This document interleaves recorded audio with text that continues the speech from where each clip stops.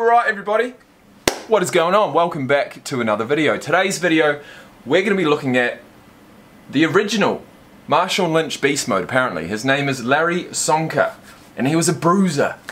KTO has brought out a video about him. It's a name that I've been requested a lot, so we're about to watch it. Without further ado, let's get into meet the original Marshawn Lynch beast mode, Larry CSONKA. The quicker you're here, the faster you go. That's why where I come from, the only thing we know is We should just do a little bit of research.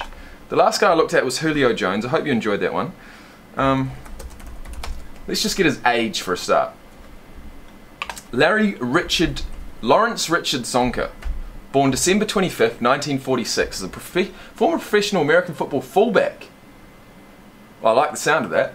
And was inducted into both the College Football Hall of Fame and Pro Football Hall of Fame. With Miami Dolphins, he was a member of their perfect season in 1972 and won Super Bowl championships in 72 and 73.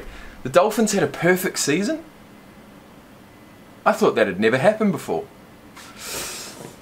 What do we got here? One of 6 children. He was born in the Akron suburb in Stowe, Ohio, where he was raised on a farm by his Hungarian family. 6'3" as a fullback. Nearly 240 pounds. He went in the 1968 draft, round number 1, pick number 8. He played for the Dolphins from 68 to 74, the Memphis Southmen in 75, the New York Giants 76 to 78, and back to the Miami Dolphins in 1979. And I assume he may have gone back to the Dolphins to retire a Dolphin, possibly. CSONKA became a running back by accident. Because of his size, he played defensive end on the varsity team as a sophomore. In the last game that year, he was sent in as a substitute on the kickoff return team. The ball just happened to go to him and he took off running with it.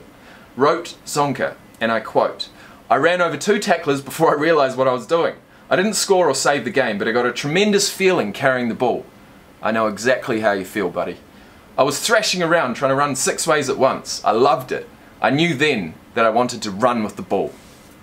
Man, I feel you, brother. Even so, the next year CSONKA had a tough time before the start of the season convincing his teammates and coaches that he could play running back. They said that he was too big and too slow. Although there were doubts about his abilities, he did well in the first game of the season. He went to Syracuse. He played middle linebacker his first season before switching to fullback from 65 to 67, where he was named an All-American.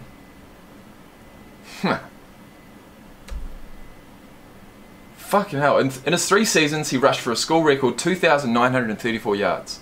Rushed for 100 yards in 14 different games and averaged 4.9 yards per carry. Give it to CSONKA, he'll just get you down the field.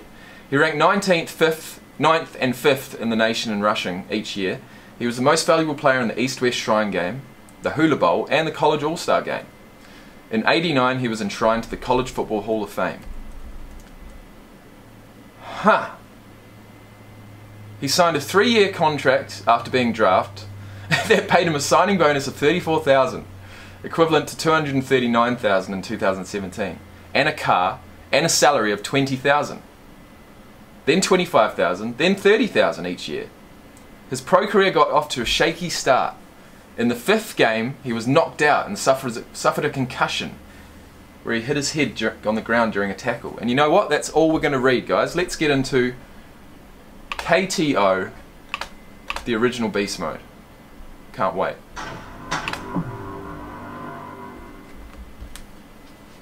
If football player was a term in the dictionary, it would show a picture of Larry CSONKA. The main style of play is what the very nature of the sport is all about. He was the heart and soul of the 1972 Dolphins, the only undefeated team ever in the Super Bowl era. And I'm telling you, he was a battering ram. Get that head low. He's 6'3" and he's doing this, guys.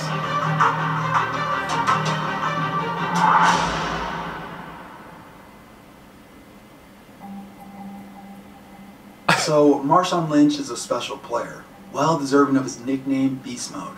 But Larry CSONKA did one thing that I don't think Beast Mode, let alone anyone, will ever do again in the NFL.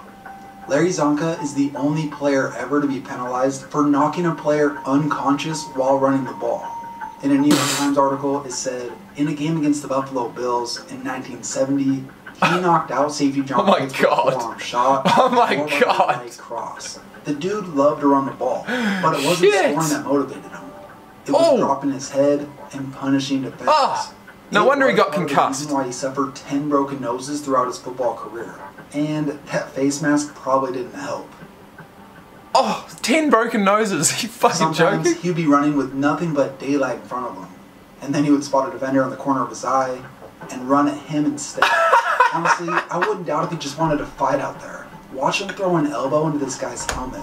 He was hard to bring down though. With his plain weight varying around 235 to 250, it usually took multiple defenders to slow him down. Of course he was hard to bring down. Him run up the gut with that punishing mindset must have been real fun for defenders to deal with. I would not have wanted to take him. The Dolphins' second Super Bowl win in 1973 with 145 yards, 2 touchdowns, and took home the game's MVP. The Vikings linebacker Jeff Simon said after Super Bowl 8, "It's not the collision that gets you. It's what happens after you tackle him. His legs are so strong, he keeps moving. He carries you. Look at that mustache. And he rarely fumbles or drops a pass. He was also an excellent blocker." What's interesting, it's actually an accident that Larry Csonka even became a fullback. Going back to his high school days, because of his size, he played defensive end as a sophomore. In the last game of the year, he was sent in as a substitute on the kickoff return team, and the ball just happened to go to him. I see what you're doing, KTO. And this is what Csonka said happened. "I ran over 2 tacklers before I realized what I was doing. I didn't score or save the game, but I got a tremendous feeling carrying the ball. I was thrashing around, trying to run 6 ways at once. I loved it. I knew then that I wanted to run with the ball." He went on to play his college ball at Syracuse. So that's what he looks still weren't like. Convinced to put him in the backfield because of his size. After his freshman year being on the defensive side, they gave him a chance at fullback. And 3 seasons later, he was an All-American and broke multiple school records held by a list of guys that included Ernie Davis and Jim Brown. In 1968, he was drafted in the first round by the Miami Dolphins. You will probably never see another fullback drafted in the first round, which is mostly due to the evolution of the game and the limited use of a fullback as far as carrying the ball. Here's a pretty funny story during his rookie year. So, according to the Sports Nation article, when he was a rookie, the veterans of the team forced him to stand up on a chair, and he would sing a song while people threw jello at him. And Csonka said, "That lasted about 2 days, and then I didn't want to get up on the chair anymore. I told everyone, if you want to put me on the chair, you're going to have to earn it." And that was the end of that. As far as his career goes, Csonka was featured in one of the most successful running back by committee offenses ever. They ran a split end offense with Csonka in the middle. They handed it to either him, Jim Kick, or Mercury Morris. Fuck, man. Csonka and Morris were the first He's not slow. to each record 1,000 yards on the ground in the same season. Not only is Csonka one of the greatest fullbacks of all time, he also has one of the most iconic mustaches ever. Because of this, I gotta show you guys what cheesy. Was that nose broken 10 times? Really? Zonk, if you want a date, get in shape. Shape? I'm solid steel. Chic shape, Zonk. Chic shape. Chic razors. Get your face in chic shape. Click in Chic Super 2, the only twin blades Teflon coated for incredibly comfortable close shaves. Great shape, Zonk. That's chic shape. Csonka and his teammates had reached the pinnacle of success in the NFL. With the undefeated season, 2 Super Bowls in a row, and a 32-2 record over 2 years. In March 1974, Larry Csonka, Jim Kick, and Paul Warfield decided to say goodbye to the NFL and sign contracts to play in the newly created World Football League. Right, so that was the Memphis. The WFL had quite the nicknames for their teams. The Southern California Sun, the Birmingham Americans, the Florida Blazers, the Hawaiians, but the best one of all might be the one that these guys actually played for. All 3 of them signed with the team in Memphis. I just gotta give props for the creativity in the team's name, the Memphis Southmen. But get this, the team was originally from Toronto and their team name was the North. When the franchise moved south, the team owner was like, "Hey, Southmen, it only makes sense." The people of Memphis really didn't like that name, but the owner didn't want to change it. So I guess for the fans, he randomly stuck a grizzly bear on the helmet, even though the official team name was still the Southmen. Yeah, this league fell apart. Isn't it the Memphis Grizzlies in the NBA? real quick. This league overall was just a weird story. Elvis Presley was involved, they tried to sue the NFL. I mean, it has real potential to be a video. But after the league folded, Zonka and his teammates went back to the NFL. And Zonka played a few years on the Giants before eventually going back to Miami and retiring his Hall of Fame career as a Dolphin. Like I said in the beginning, Zonka is the definition of a football player. His attitude is everything you want, and honestly seems rare nowadays. He's a beast. He's willing to do anything to win. And at the end of the day, he understands that no matter how dominant you are, football is still a team game. What makes you most proud this should be of good. your Hall of Fame career? My teammates. I didn't get in here by myself. This is my favorite quote. That's awesome. I love it. We are going to score, or somebody's gonna have to kill me.